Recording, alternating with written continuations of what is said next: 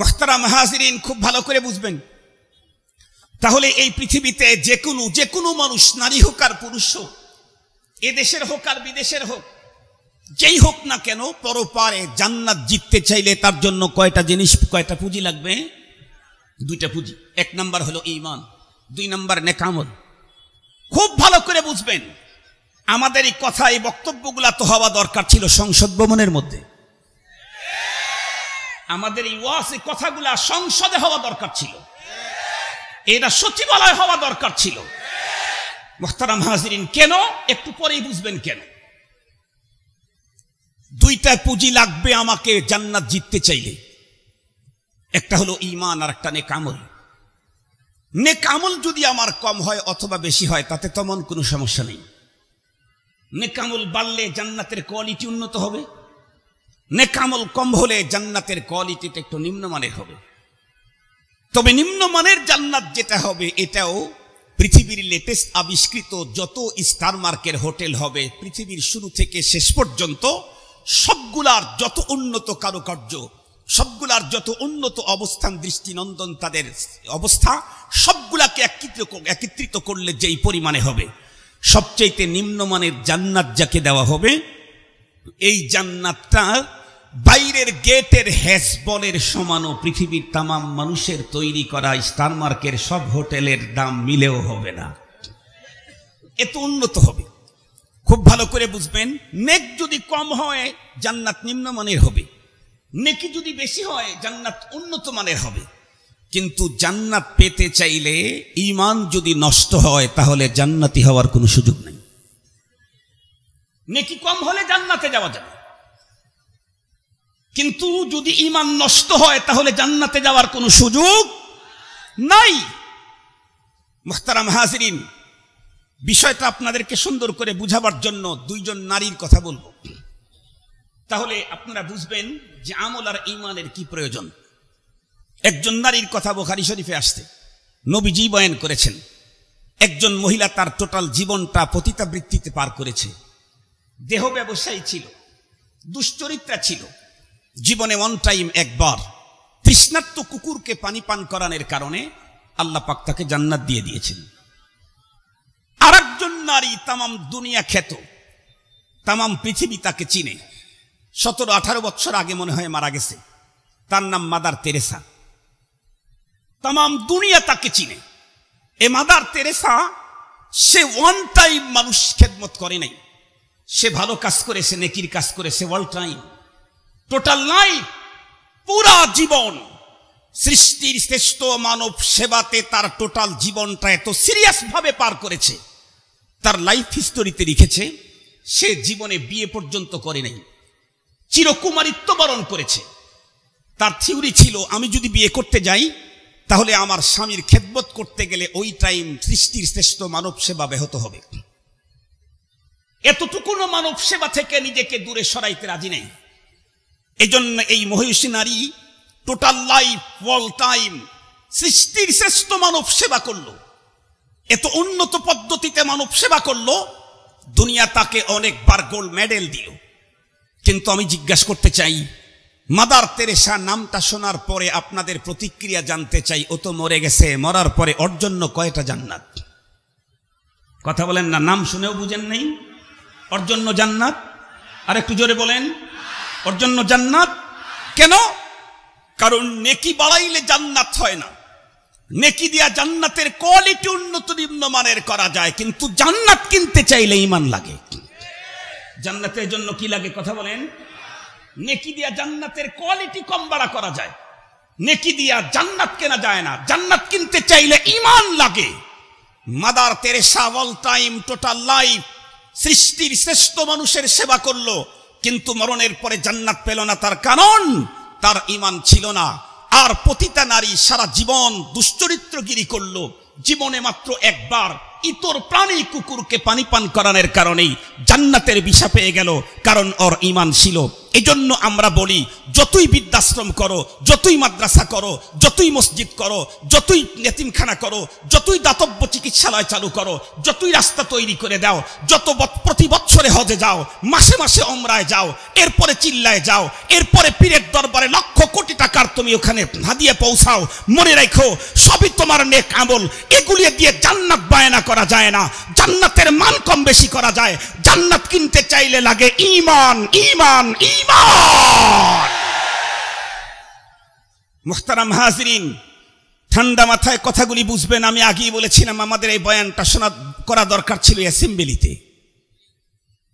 আমাদের দেশের মানুষ তো মনে করে আমি তো বড় টুপি পরি, আমি তো মাঝে মাঝে হাটহাজারি মাদ্রাসায় কয়েক লাখ করে টাকা দিই। হাটহাজারি টাকা দিলেই তোমার জন্য জান্নাত খরিদ? জান্নাতের কোয়ালিটি বাড়াইতে পারবা আমল দিয়ে। জান্নাত কিনতে চাইলে ঈমান ছাড়া জান্নাত খরিদ হয় না। এখন ঈমান কি? ঈমান কি মাদ্রাসায় টাকা দেওয়া ঈমান? বছরে বছরে হজে দেওয়া এটাই ঈমান? ঈমান কি ভালো করে বুঝেন? ঈমান কি? মুহতারাম হাজিরিন, ঈমানের সহজ সংজ্ঞা দেব, কারণ আমাদের দেশে অনেক বড় বড় বুদ্ধিজীবী আছে যাদের এত বুদ্ধি মাথাতে আর অন্য কিছু ঢুকানোর জায়গা নাই। অল্প কিছু জায়গা থাকলে সেখানে আমারটা যাতে ঢুকাই দিতে পারে।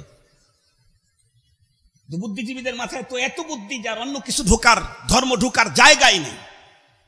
এজন্য একদম সহজ অল্পটা যাতে ঢুকাইতে পারে এরকম একটা দিলাম। একদম সহজ কথা, ঈমান হলো কোরআনুল কারীমের বিসমিল্লাহর বা থেকে সূরা নাসের মিনাল জিন্নাতি ওয়ান নাসের শেষের যে সিন আছে, এই টোটালটার উপরে পূর্ণ আস্থা, অবিচল বিশ্বাস স্থাপন করার নাম হলো ঈমান। আবারও বলছি, ঈমান কি? কোরআনে পাকের বিসমিল্লাহর বা থেকে মিনাল জিন্নাতি ওয়ান নাসের শেষের সিন পর্যন্ত টোটালটার উপরে অবিচল বিশ্বাস আর পূর্ণ আস্থা স্থাপন করার নাম হলো ঈমান। খুব ভালো করে বুঝবেন, ঈমান হইতে তো পুরা কোরআনের উপরে বিশ্বাস স্থাপন করতে হয়।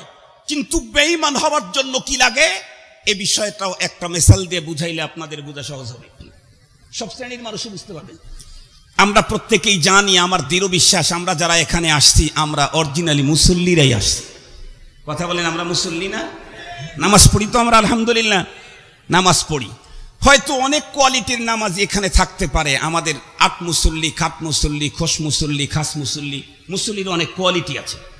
কেউ প্রতিদিন 5 ওয়াক্ত পড়ে, কেউ 7 দিনে 1 ওয়াক্ত পড়ে, কেউ আবার শুধু আপনজন মরলে তাহলে জানাজার নামাজটা পড়ে, কেউ আবার জানাজাতেও যায় না, ব্যস্ততা দেখায়, শুধু ঈদের দিন কান পর্যন্ত টুপিটা একদম নিচের দিকে দিয়ে উন্নত একটা যায় নামাজ কাদের উপরে নিয়ে রওনা করে, আগের কাতারে দাঁড়ায়, ওই এই বৎসরের এই দুইবারে শুধু নামাজ পড়ে, তারপরেও তো নামাজ পড়ে।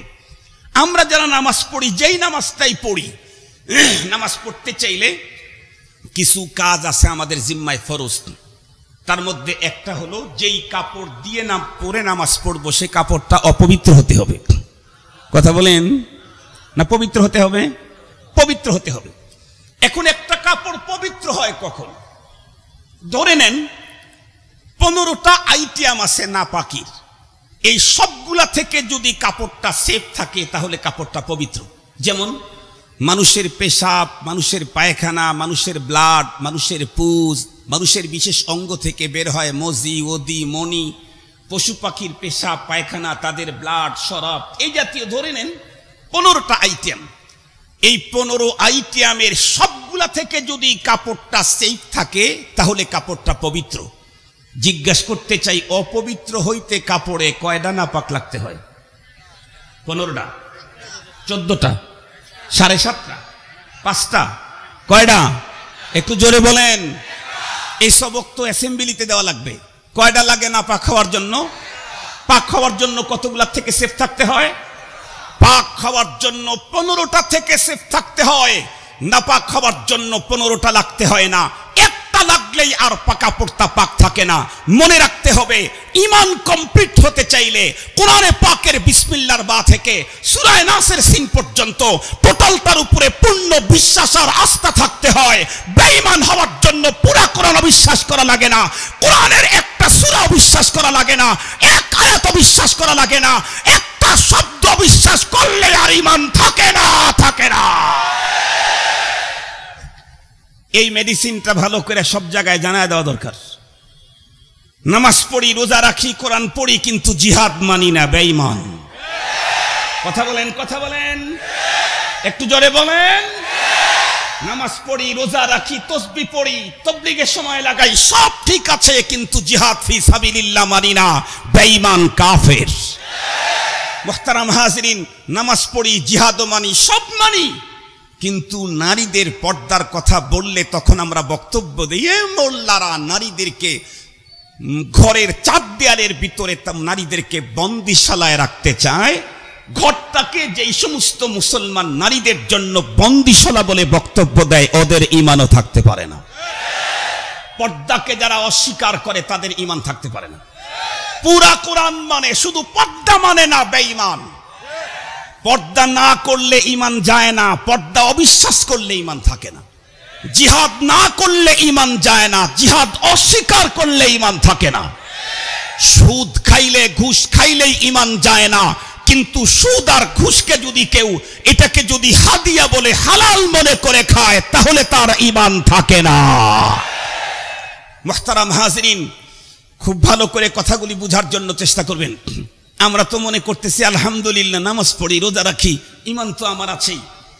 জিহাদের কথা বললেই আপনারা আমাদেরকে জঙ্গিবাদ আর সন্ত্রাস বলে আমাদেরকে সাইজ করার জন্য ফিকির করেন।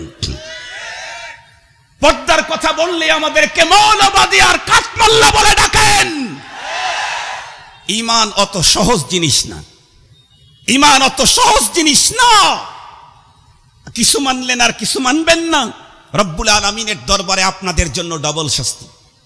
আল্লাযীনা ইউমিনুনা বিবাদিল কিতাবি ওয়া ইয়াকফুরুনা বিবাদ লাহুম খিজয়ুন ফিল হায়াতিদ দুনিয়া। কিছু মানবে আর কিছু মানবে না, তা হবে না, তা হবে না। তাদের জন্য দুই জায়গায় শাস্তি, টু টাইম, একবার না দুইবার। দুনিয়ার জীবনে চূড়ান্ত লাঞ্ছনার মালা, মরণের পর দহনের শাস্তি। মুহতারাম হাজরিন, আমি আপনাদেরকে জিজ্ঞেস করতে চাই, তাহলে কোরআনুল কারীমের টোটালটার উপরে পূর্ণ আস্থার বিশ্বাস থাকলেই, কথা বলেন, যদি কোনো একটাও বিশ্বাস করে তাহলে, আর একটু জোরে বলেন, কোরআনুল কারীমের কোথাও মূর্তির পক্ষে বন্ধুরা আমার কোনো কথা আছে না, টোটাল বয়ান বিপক্ষে। একটু জোরে বলেন না কেন? তাহলে মূর্তির পক্ষে অবস্থান নিলেও, পুরা কোরআন মানলেও, সব মাদ্রাসা চালাইলেও ইমানদার থাকা যায় না। মূর্তি তো মূর্তি, মূর্তি তো মূর্তি। আমাদের আব্বাজান ইব্রাহিম আলাইহিস সালাম এটার বিপক্ষে ছিলেন, আমাদের পয়গম্বর এটার বিপক্ষে ছিলেন। এই জন্য মূর্তি সেটা যারই হোক, মূর্তির পক্ষে কোনো মুসলমান অবস্থান নিতে পারে না। কোরআনে পাকের আরো কিছু কথা আছে, আমি আপনাদের খেদমতে বলি, যেটা আমাদের বর্তমান সময়ের জন্য যেই জায়গাগুলো সমস্যা, আমি শুধু একটু চিহ্নিত করে যাব, আপনারা এটা সলিউশন লাগায় নেবেন ইনশাআল্লাহ। যে এখানে একটু সমস্যা আছে, এখানে একটু সমস্যা আছে, এখানে একটু সমস্যা আছে। আপনারা বলেন তো দেখি, কোরআনুল কারীমে যা আমরা পড়েছি, জেনেছি, তা থেকে ঈমান, আল্লাহর মুহাব্বত আর রাসূলের মুহাব্বত ছাড়াও কি ঈমান হয়? 30 পারা কোরআনে যা আছে তার মধ্যে এটাও আছে। আল্লাহ বলেন, ওয়াল্লাযীনা আমানু আশাদ্দু হুব্বান লিল্লাহ। ঈমানদারের অন্তরে আল্লাহ প্রেম কি পরিমাণে হতে হয়? আল্লাহ পাক বলেন, আশাদ, সবচাইতে অধিক, সর্বাধিক আল্লাহর মুহাব্বত হতে হয়। রাসূলের মুহাব্বত ছাড়াও ঈমান হবে না।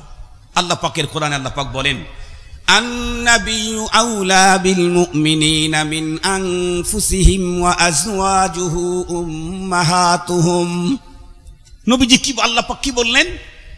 আল্লাহ পাক বলেন, নবী মুহাম্মদুর রাসূলুল্লাহ সাল্লাল্লাহু আলাইহি ওয়াসাল্লাম ঈমানদারদের নিকটে তাদের জীবনের চাইতেও প্রিয়। আল্লাহ পাক কি কথা সত্য বলেছেন, বাস্তব বলেছেন? তাহলে আমার অন্তরে আল্লাহ পাকের প্রেম, রাসূল প্রেম, ঈমান কমপ্লিট হওয়ার জন্য পৃথিবীর সবকিছুর চাইতে বেশি হতে হবে। যদি বেশি না হয়, অন্য কারো প্রেম বেশি হয়, আল্লাহর প্রেমও আছে, রাসূলের প্রেমও আছে, কিন্তু নেতারটা একটু বেশি আছে, আব্বারটা একটু বেশি আছে, মেয়ের মোহাব্বতটা একটু বেশি আছে, ছেলের মোহাব্বতটা একটু বেশি আছে, আমার ব্যবসার মোহাব্বতটা একটু বেশি আছে, তাহলে আমার কি কন্ডিশন? আল্লাহ পাক সূরাতুত তাওবার 24 নম্বর আয়াতে কারিমাতে আল্লাহ পাক তার রাসূলকে দিয়ে কি কন্ডিশন এটা ঘোষণা করে দিয়েছেন। আল্লাহ পাক বলেন, কুল ইন কানা আবাউকুম ওয়া আবনাউকুম ওয়া ইখওয়ানুকুম ওয়া আজওয়াজুকুম ওয়া আশীরাতুকুম ওয়া আমওয়ালুন ইকতারাফতুমুহা ওয়া তিজারাতুন তাখশাউনা কাসাদাহা ওয়া মাসাকিনু তারদাউনাহা আহাব্বা ইলাইকুম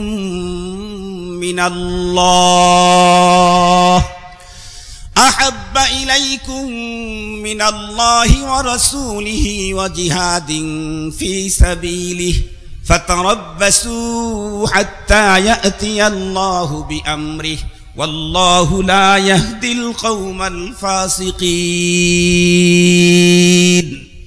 আল্লাহ পাকের স্পষ্ট বর্ণনা শোনেন ঈমানদারেরা, আল্লাহ পাকের স্পষ্ট বর্ণনা। আল্লাহ পাক তার প্রিয় হাবিবকে ডেকে বললেন, ঘোষণাটা আপনিই দেন। কুল ইন কানা আবাউকুম, এই ঈমানদার, যদি হয় তোমাদের পিতামাতা, ওয়া আবনাউকুম তোমাদের ছেলে মেয়ে, ওয়া ইখওয়ানুকুম তোমাদের ভাই বোন, ওয়া আজওয়াজুকুম তোমাদের স্ত্রীগণ, ওয়া আশীরাতুকুম তোমাদের দল, তোমাদের পার্টি, তোমার গোষ্ঠী, তোমার নেতা, ওয়া আমওয়ালুন ইকতারাফতুমুহা তোমাদের ওই সম্পদ যেটা কষ্ট করে জমা করে রেখেছো, ওয়া তিজারাতুন তাখশাউনা কাসাদাহা এবং তোমাদের ওই ব্যবসা যেই ব্যবসার ভিতরে মন্দার আশঙ্কা করছো, ওয়া মাসাকিনু তারজাউনাহা এবং তোমাদের ওই ব্যবসা যার ভিতরে তোমাদের ওই বসবাসের ঘর যেখানে থাকতে তুমি স্বাচ্ছন্দ্য বোধ করতেছো, এইগুলি যদি তোমাদের কাছে হয়, কি হয়? আহাব্বা ইলাইকুম, বেশি প্রিয় হয়। এগুলি যদি তোমাদের কাছে বেশি প্রিয় হয়, কার থেকে? মিনাল্লাহ, আল্লাহ থেকে, ওয়া রাসূলিহি তার রাসূল থেকে, ওয়া জিহাদিন ফি সাবিলিহি আল্লাহর রাস্তায় জিহাদ থেকে তোমার নেতা যদি বেশি প্রিয় হয়, তোমার বাবা যদি বেশি প্রিয় হয়, তোমার মা যদি বেশি প্রিয় হয়, তোমার সন্তান যদি বেশি প্রিয় হয়, তোমার সম্পদ যদি বেশি প্রিয় হয়, তোমার ব্যবসা যদি বেশি প্রিয় হয়, তোমার বসবাসের ঘরটা যদি বেশি প্রিয় হয়, আল্লাহ থেকে, রাসূল থেকে, জিহাদ ফি সাবিলিল্লাহ থেকে, আল্লাহ পাক তার রাসূলকে বললেন, ওদেরকে বলেন, দুনিয়ার ওই সমস্ত ওই লোকদেরকে, ফাতারাব্বাসু অপেক্ষা করো, হাত্তা ইয়াতিয়াল্লাহু বিআমরিহি আল্লাহ পাকের আযাবের, আল্লাহ পাকের গজবের, ঘূর্ণিঝড়ের, সাইক্লোনের, টর্নেডোর, ভূমিকম্পের, ভূমিধসের, বৈশ্বিক মহামারী করোনার মতো সিরিয়াস ভাইরাসের যদি অন্তরে আল্লাহর মুহাব্বতের চাইতে অন্যের মুহাব্বত বাড়ে, তাহলে ভাইরাসের অপেক্ষা কর, গজবের অপেক্ষা কর, আযাবের অপেক্ষা কর। দুনিয়াতেই যদি আমার অন্তরে আল্লাহর প্রতি মুহাব্বত কম থাকলে, দুনিয়াতেই যদি শাস্তি থেকে বাঁচতে না পারি, মরণের পরে আমি কেমনে শাস্তি থেকে বাঁচব? মুসলমান ভাইরা আমার কথা দিল দিয়ে বুঝবেন।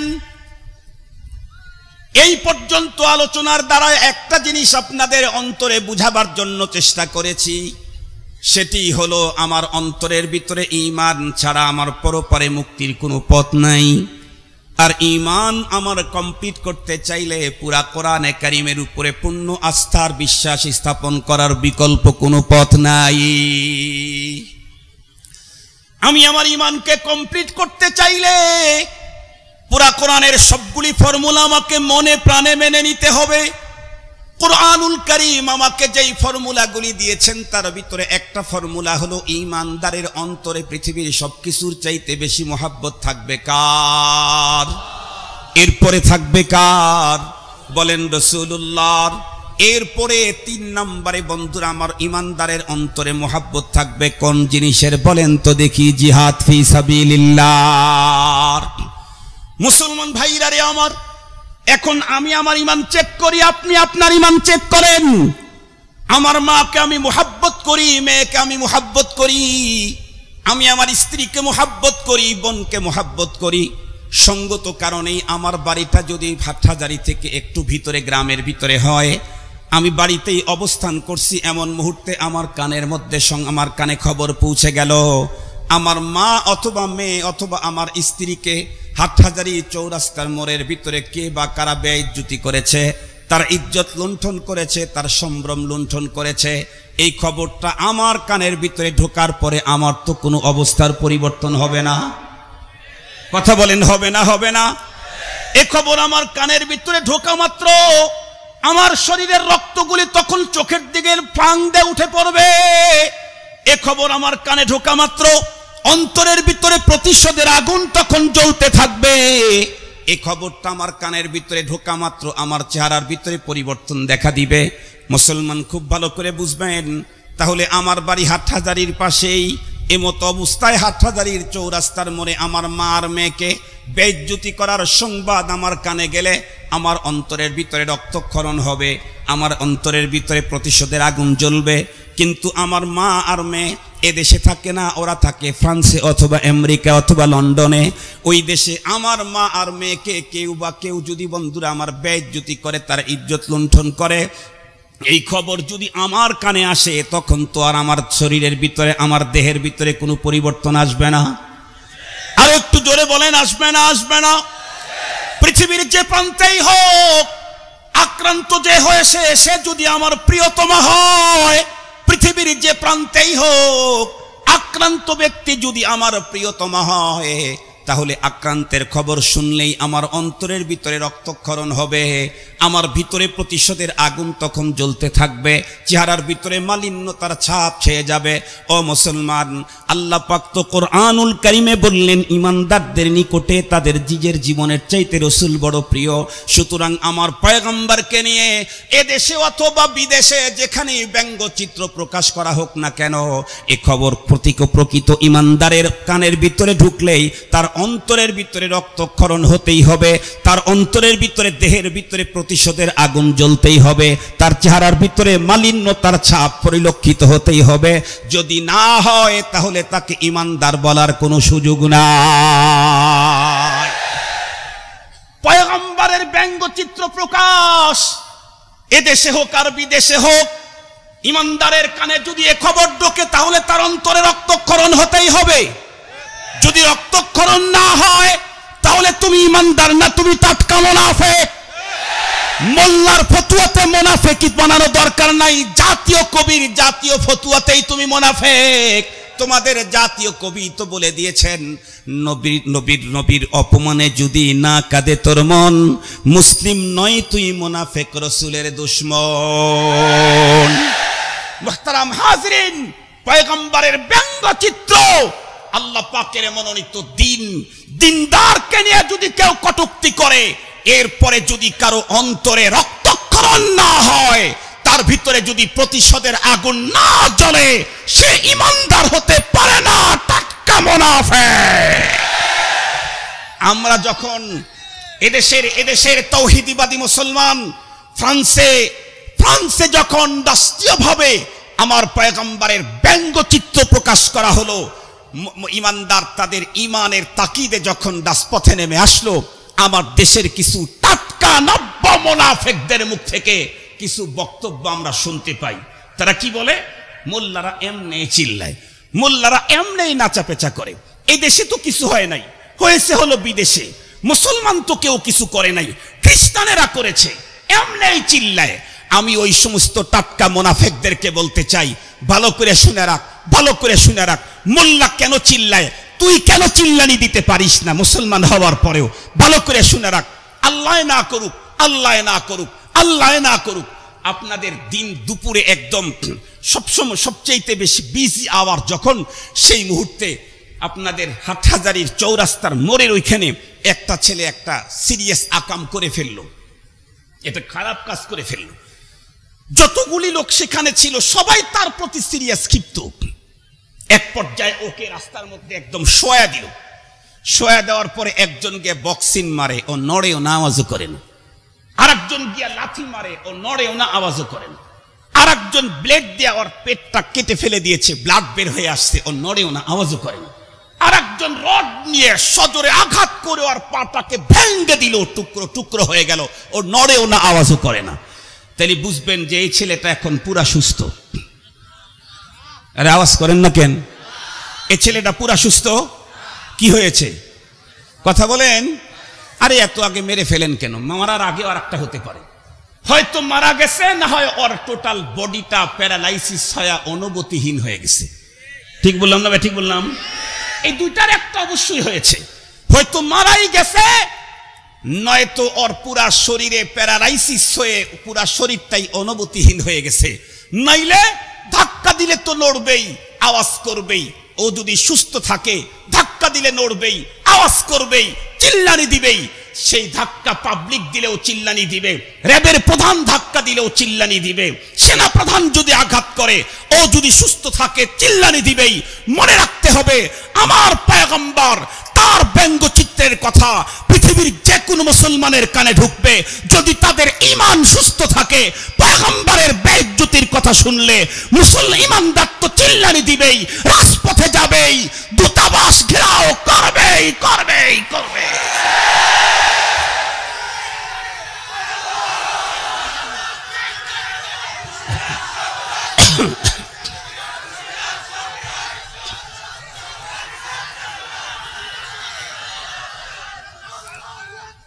সম্মানিত হাজিরিন, ঠান্ডা মাথায় ভালো করে কথাগুলি বুঝবেন।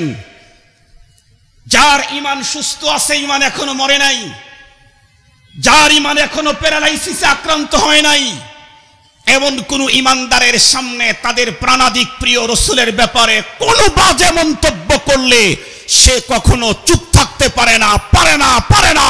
যে চুপ থাকে তার ঈমান সুস্থ থাকতে পারে না।